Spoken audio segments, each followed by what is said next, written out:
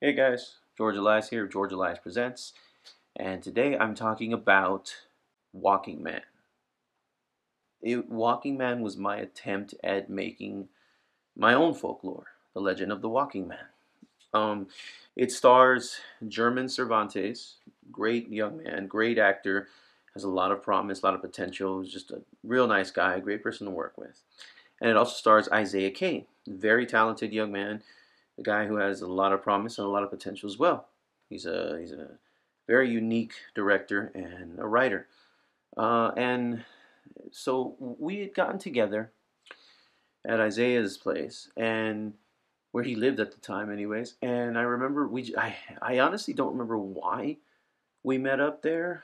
We didn't meet up with the intention to film. I remember that we had met with something else. Something else was planned, and I happened to have my GoPro with me, which is the one I'm filming this on, and it just so happens that I had this idea, and I discussed it with German, and Isaiah was there, and I asked him if he wanted to be in it. Isaiah was like, "Sure, why not?" And so we filmed it, and we went to this bridge, this sky bridge that went over this like intersection that was close to Isaiah's place at the time. I remember I didn't have the best equipment for recording audio. Uh, what did I have? Oh yeah, I recorded audio with an old iPhone that I used to have years ago. I remember we released it and people really responded to it. I remember they told me it really genuinely creeped them out. So much so that they wanted a sequel. They wanted to know more.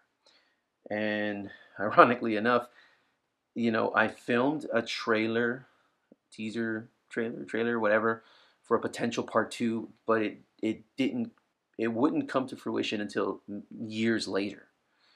Um, and I believe it was 2 years later that I did the sequel, Walking Man 2, which I'll talk about eventually.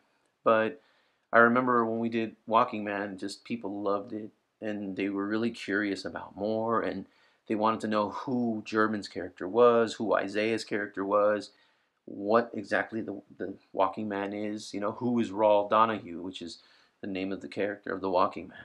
If you watch it, you can see all the what is it called? All the story before the film starts is there. So a lot of people were curious about it, and they want to know who he was and why did that happen to him. Why does he haunt that area and whatnot? And so the legend is basically the Walking Man can't do anything to you unless they tell you his legend. And once you've heard the story, his legend, and if he appears to you, basically what you have to do is you have to then keep your eyes on him and you have to walk in reverse all the way back to the spot where you first heard the legend. And once you get there, then you can break it.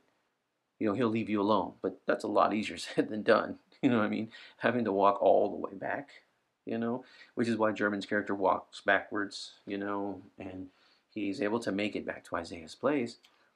And but the Walking Man also is a shapeshifter, as it's said in the film.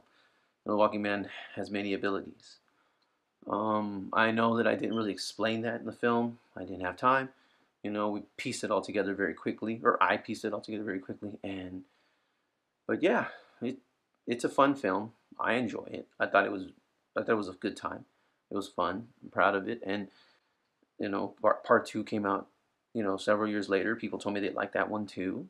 Would there be a Walking Man 3? I don't know. That I don't know. You know, we'll just have to wait and see. But basically, that's the story of how Walking Man came to be.